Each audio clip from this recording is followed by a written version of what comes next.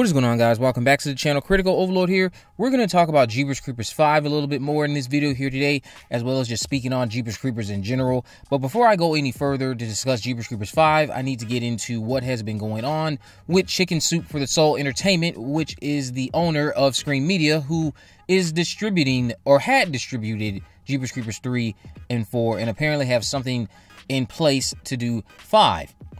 Now, back in June of 2024, Chicken Soup for the Soul Entertainment, parent of Redbox, filed for Chapter 11 bankruptcy, disclosing nearly $1 billion in debts. This is from Variety. It says Chicken Soup for the Soul Entertainment, the entertainment company that operates Redbox, Crackle, and other businesses.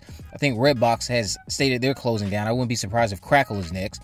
Filed for Chapter 11 bankruptcy protection after failing to pay employees and vendors for at least the past 4 weeks. The company's June 28th bankruptcy petition was filed in the U.S. Bankruptcy Court for the District of Delaware. In the filing, Chicken Soup for the Soul Entertainment listed total debts of $970 million and consolidated assets of $414 million as of March 31st, 2024. It says, as of March 31st, Chicken Soup for the Soul Entertainment reported cash and equivalents of $4.9 million, which included $4.6 million of restricted cash. It says creditors listed on Chicken Soup for the Soul Entertainment's bankruptcy include Universal Studios Home Entertainment, which is owed $16.7 million, as well as Universal City Studios Productions, which is also owed $16.7 million, Sony Pictures Home Entertainment, $9 million, BBC Studios Americas, $9 million, Walgreens, $5 million, Lionsgate, $4.6 million, Walmart, $4 million, Vizio, $2.75 million, Warner Brothers Home Entertainment, $2 million, and Paramount Pictures, $1.96 million, and Paramount Home Entertainment, $1.2 million. As of the date of the bankruptcy filing, Chicken Soup for the Soul said it had about 836 full-time employees and 197 part-time employees. In a court filing, the company estimated it owes employees approximately $3.52 million in unpaid wages and also is obligated to pay $2.24 million in health and welfare benefits and $594,204 towards workers' 401k plans. It says the company disclosed that it was unable to make payroll for the first 2-week period ending on June 14th, 2024.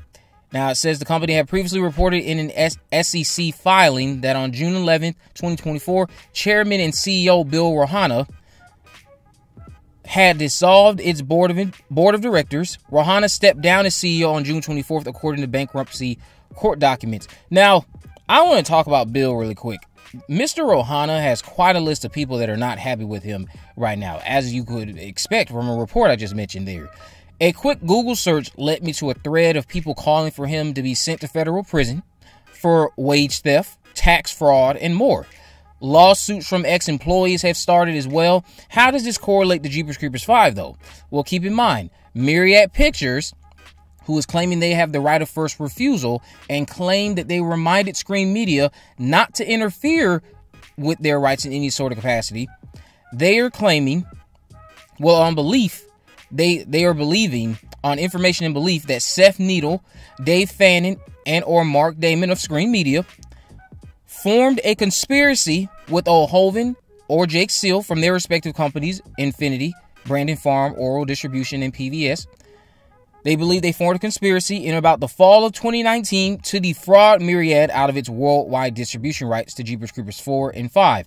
Screen Media, like I mentioned, is owned by Chicken Soup, and even prior to being bought by Chicken Soup, you can look up Screen Media and see all of these similar allegations. Something about Screen Media and fraud just seems to go hand in hand. There's all these constant fraud allegations. Myriad is alleging their interference with Jeepers Creepers 4 and Jeepers Creepers 5 has caused them $2 million in damages, with the total number to be revealed in court January of 2025. I say all of this just to again highlight Jeepers Creepers' biggest obstacle right now is being caught up in what I can only deem an indie film predatory scheme of sorts, as far as I can tell. Myriad Pictures claims that they had a treatment for Jeepers Creepers 4 ready in 2018, which I'm confident wasn't the Jeepers Creepers 4 we ended up getting. If anything, it was probably something influenced by the creator with the intent of having a new writer come in to flesh it out. And if Screen Media is bankrupt, I could see them either having these rights sold, if any actually exist, or if everything can be proven in court to be fraudulent on Myriad Pictures' end, maybe everything that was fraudulently created is just terminated with the help of their lawyers. And then thus, the rights to Jeepers Creepers 5 to Screen Media are no longer existent, and you can possibly look forward to a more competent, put-together film. That's not to say that Jeepers Creepers 5 would be anything competent just because legalities are resolved. But if anything, we could at least be removing people who you could argue don't seem to have a true passion for filmmaking. Because this is just ridiculous. I literally looked up the CEO, the chairman, I should say, of Chicken Soup for the Soul, and found a thread of employees, I guess Redbox employees it looked like, not happy, wanting him to be reported to the FBI or the IRS, wanting him imprisoned, seemingly wanting his head, because of course you don't just screw around with people's money. You just don't do that, especially not with the economy we're in. But I wanted to talk about that because that, of course, directly correlates to Jeepers Creepers 5 when you have Chicken Soup for the Soul Entertainment filing for bankruptcy. They own Screen Media, so that's going to impact them. And as I pointed out yesterday, if you're filing for bankruptcy, that's another thing that makes me seem to go, there's something that seems a little bit scammy about all of this. It just seems very disingenuous. And I hope that once we get to January of 2025, we'll start to hear a bit more positivity around the future of Jeepers Creepers. Because as much as I can point the finger back at the creator, this, at this point, has nothing to do with him. He does not own Chicken Soup for the Soul Entertainment. He does not make Chicken Soup for the Soul Entertainment screw over their employees, allegedly, and do all these other fraudulent things. That's not falling on the creator of Jeepers Creepers. Jeepers Creepers' biggest obstacle right now is who is handling this when it comes to distribution, the alleged deals that are in place, fraud, conspiracies, and so much more, all of which are bigger than the creator. Because once all of this is resolved, and if you can find, again, something competent, I would be willing to bet we at least will get something of decent quality. Something watchable like Terrifier. So if you can give me something like the Terrifier movies, a lot of us will be fine. I guarantee you a lot of us will be fine.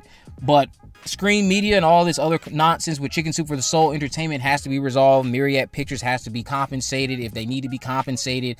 And we need to be able to move on. And hopefully, like I stated, Michael O'Hoven and his group don't do what they did again, if all of this is true. Because I would just love to know, how did Screen Media even talk them into allegedly defrauding Myriad out of their rights?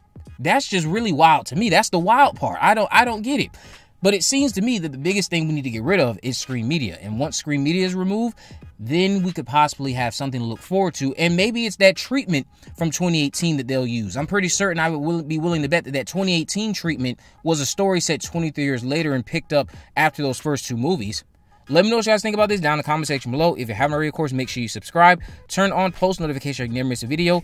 In the description, I'll have links to my social media accounts. I am on Facebook, Twitter, and Instagram. You can message me there, of course. Let me know any movies, news, or reviews you'd like me to cover in the future. And with all that in mind, guys, I will see you in the next video.